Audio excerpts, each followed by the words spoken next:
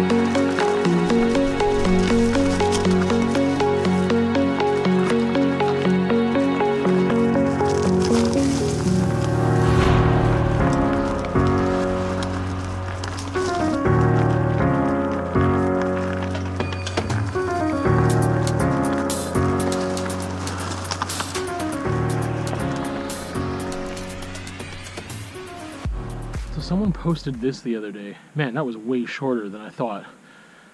Yeah, so I guess that was Rocky Road. It's really short, so I think I'll still put it up as like a connector type thing. I don't know. It's way shorter than I thought it would be. But yeah, this is like a connector trail. I don't remember the name of it. I just saw it for the first time last week.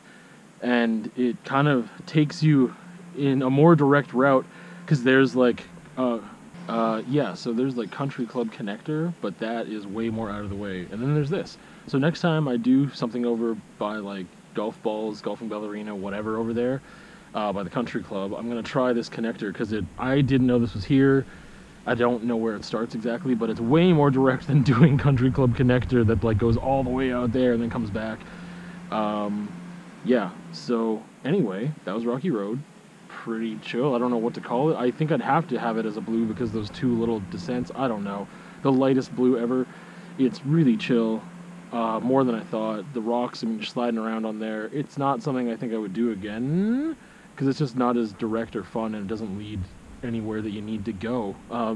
You could just follow that sweet treat trail and just kind of like keep going to Double Bogey area, which we're going to go to now. But yeah, at least, yeah, I don't know. It was a thing to do, and if you want practice, like blasting through rocks, I guess that would be the place to do it. So there you go. See you another time for another raw ride.